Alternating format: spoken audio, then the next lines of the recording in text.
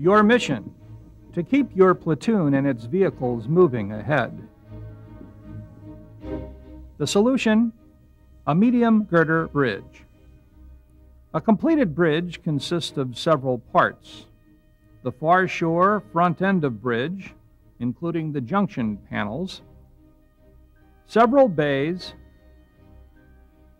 the near shore rear end of bridge, and ramps, decking, and curbs. Your platoon leader determines how the bridge will be designed. Your platoon will be separated into several crews, each of which is responsible for completing specific tasks on certain parts of the bridge. Pallet loads are arranged in accordance with the site layout from the FM. This varies depending on the type of bridge you are building. Place a roller beam assembly 0.5 meters in front of the F prime peg. Connect 2 longitudinal girders to the front roller beam. These girders are sometimes known as ladders. Secure them with dowels. A second roller beam assembly is placed 15 feet behind the front roller beam. Secure the longitudinal girders to the back roller beam. Check to see that the entire roller beam assembly is level. If it is not level on all sides, use a jack on each corner for adjustment. Position the bank seat beam close to the front roller beam. Slide 2 end taper panels along the rear roller beam until their front jaws are positioned on the second longitudinal girder back from the front roller beam. Lift the bank seat beam onto the end taper panels.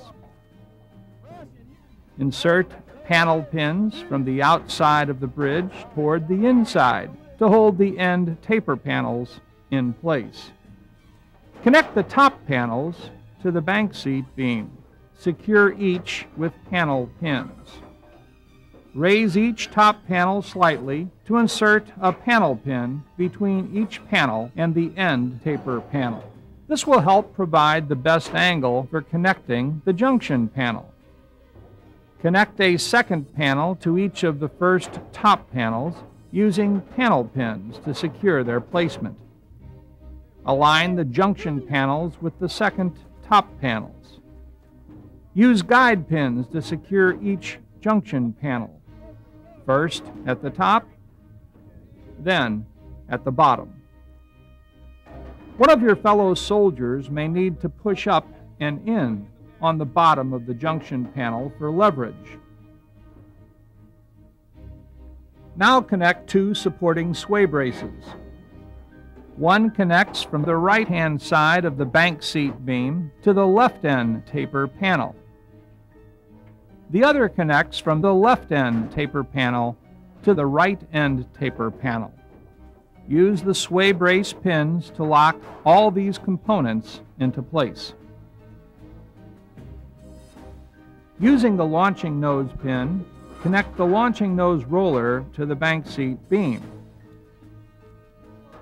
Begin constructing the first bay of the bridge by adding the Bay 1 top panels. Secure them with a headless pin. Secure the Bay 1 bottom panels.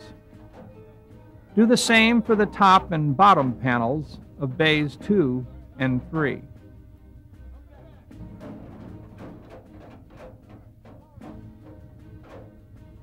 Construct the launching nose cross girder.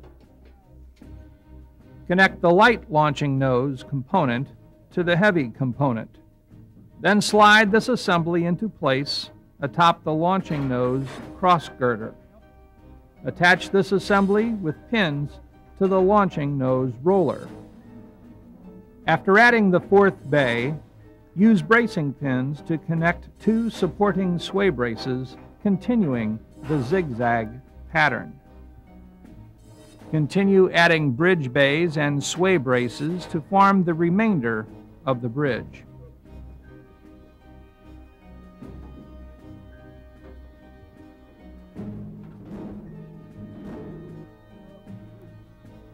you can begin assembling the rear end of the bridge, connecting components as you did at the front end of the bridge.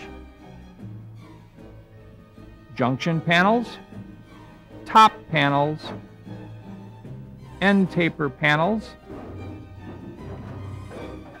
and bank seat beam. Don't forget to make sure the rollers are level. It is easier to pin the bridge parts once the panels are level. A crew member drives the truck that pushes the bridge toward the far shore. The far bank crew crosses the bridge, where they'll begin setting up the landing roller pedestal. Place the full extended jack on the tilting platform in the base of the landing roller pedestal. Remember to practice extra caution when aligning the landing roller pedestal. Its nickname is the guillotine because it is extremely heavy and has been known to slip, crushing soldiers' hands and feet.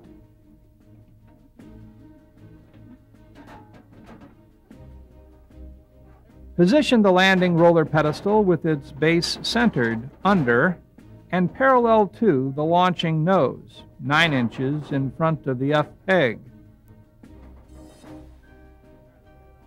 Lower the far shore bridge into position. Remove the landing roller pedestal and the complete launching nose assembly. The far shore crew walks back across the bridge to the near shore. Jack up the bridge to remove the front roller beam assembly. Then lower the bridge to the ground. Attach the ramps. Position them together at the center of the bank seat beam, then slide each outwards. Start placing the deck units. Walk up the left ramp and place the unit down. Then walk across the deck and return to shore on the right ramp. Continue until all the deck units are installed. Install the bridge's curbs by hooking each curb onto the top panel rails, sometimes called the rain gutters. Your bridge construction is now complete and ready for inspection and approval by your unit OIC and NCOIC. You have now completed your mission, and the Army can move ahead.